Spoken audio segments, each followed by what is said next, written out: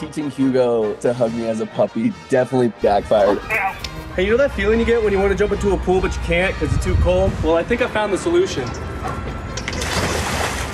I don't think he realized what kind of punch he packed. Hug.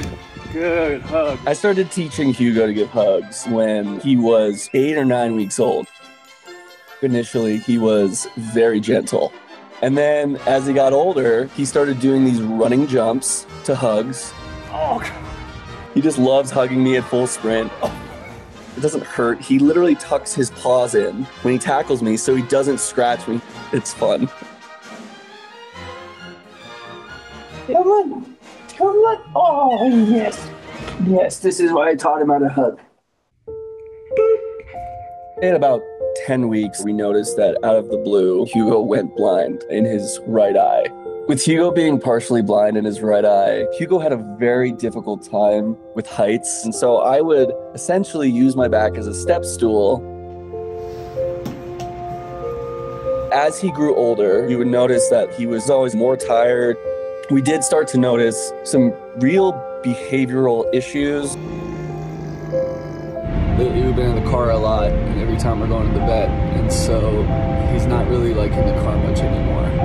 The doctors diagnosed Hugo with a liver shunt. We thought that Hugo would no longer be with us after a little bit.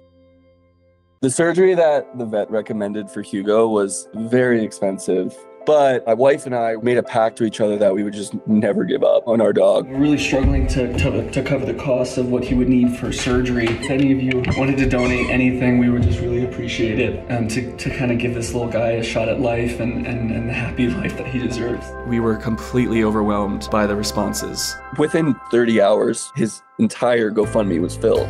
We raised enough money to get Hugo surgery. Excuse me? I just wanted to let you know that you're still ridiculously adorable. Good, high five, pound it. Good, pound it. Hugo just began to act like a normal dog. Lucas, come on. We would just notice that each and every day he was much more responsive, he was much more relaxed. The most important part about helping Hugo with his behavioral issues was finding the right trainer, and we found that with Meredith. Hugo, yes, good sit. Meredith was able to basically teach us the foundation of how to help Hugo in the way that Hugo needed to be helped. And spin. Yes, there you go. Good boy. Now, he is the most amazing dog I can ever imagine having in my life. The relationship that we have for each other goes beyond anything I could have ever imagined a human and a dog could share.